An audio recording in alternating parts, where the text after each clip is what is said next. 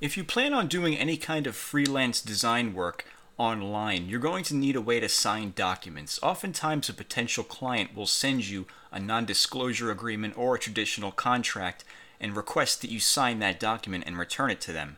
And printing out the document and then signing it by hand and returning it back to them is very time-consuming and inefficient. It's actually a much better way to go about this. And today I'm going to show you how to create your own digital signature using Inkscape and GIMP. So the first thing you'll want to do is grab a blank piece of paper and draw out your signature, your own personal signature on that piece of paper, and take a picture of it similar to what I've done here. As you can see, I've taken a piece of paper, I've drawn out a this is just a signature. This isn't my signature. I just wrote SIG for the sake of this tutorial. And once you draw it out, go back over it with either the pen or the pencil and thicken up all of the lines, because the method we're going to use to create this digital file, it's going to require that these lines are very distinct.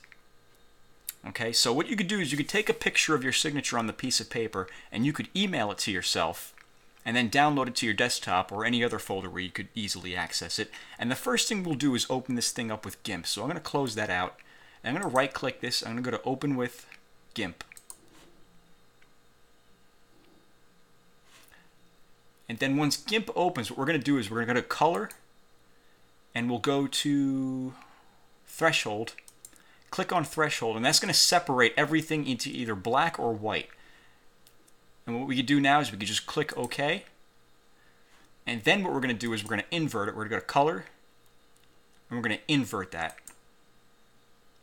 And then we're going to go to File, and we're going to Export As. And I'm just going to save this to my desktop, because that's where I could easily access it. And I'm going to export this as a PNG file. Inkscape tends to like PNG files a lot better than JPEG, so I'm going to export that as a PNG. Just click Export, and there we go. We can close out of that. Discard changes, we don't need that anymore. And there we have our inverted black and white signature. So what we could do now is we could open up Inkscape.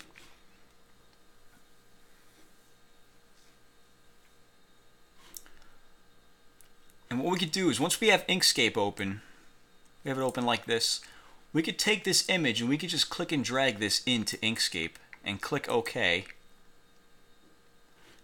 And then it'll show up, the image will show up here on our screen. I'm actually going to zoom out. You could hold Control and use the mouse wheel to zoom out. And what I'll do is I'll go to Path, I'll go to Trace Bitmap, and I'm going to click on Color Quantization, I think that says. Click on that one. And colors, we're going to drop this all the way down to 2. And we're going to click Update to see what it looks like in the preview menu.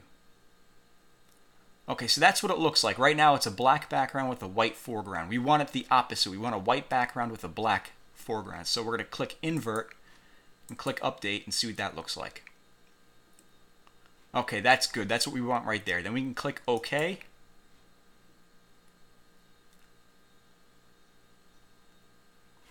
And then we can close out of that menu, and we can take our image and we can just click on that and press delete on the keyboard to get rid of it. And here you will see we now have a vector creation of our signature. As you can see, these have individual nodes, kind of like a vector graphic would. And what we could do is we're going to save this as an SVG file. So let's take a look at the width and the height right here. I'm actually going to hold Control and Shift on the keyboard. I'm going to scale this down a lot, and we don't need it that big. And then I'm going to press 1 on the keyboard to zoom in. Okay, so we have it about that big. It's about 343 wide by 250 high. So we're gonna set up our document so that it's 345 by 255. So we'll just go to File, Document Properties, and I'm going to go to 345 for the width, and then 255 for the height, and then press Enter, and then we can close out of that menu. Now we can open up our Align and Distribute menu.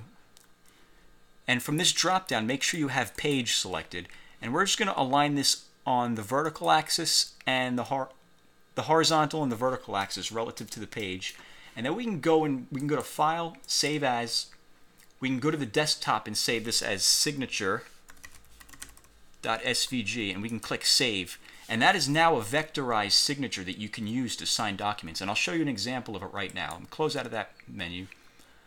Let's say a client sends you an NDA, a non-disclosure agreement, before starting a project. They send you this file, they have their name and their information filled out. They need you to sign this now before they can hire you to do the job. So what you do is, let's close out of this. Let's go to this PDF. Let's say they sent you this. We're going to right click on this PDF and we're going to open it with Inkscape. Click OK.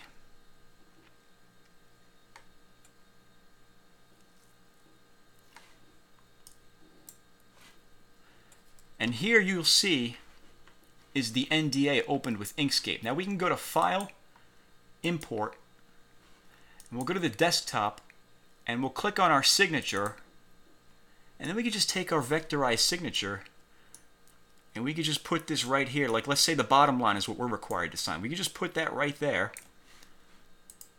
and then we can save this, save as sample NDA signed .pdf. Actually, we're going to save it as a PDF and then go to save, click OK, and then we can close out of that. I'm going to close this without saving. This is just an example. And here it is. I'm going to return this back to the client. Sample NDA signed. I'm going to put this at 100%. And here is the non-disclosure agreement with it signed like that. And you can actually return that to the client. And I think that's a more practical way to go about signing a document for freelance work. Any type of freelance work, really. This isn't just for graphic designers. This could be for anybody who does any kind of online contracting work. I think this is a much more practical way of signing documents than actually printing it out and signing it and scanning it back in or faxing it to them. This is just another way to do that digitally. And this signature file, you could take this file and you could save this on file for any time a client sends you a contract or an NDA. You'll have that ready to go. So that's how I go about handling signing contracts. I hope this video was helpful, and thank you for watching.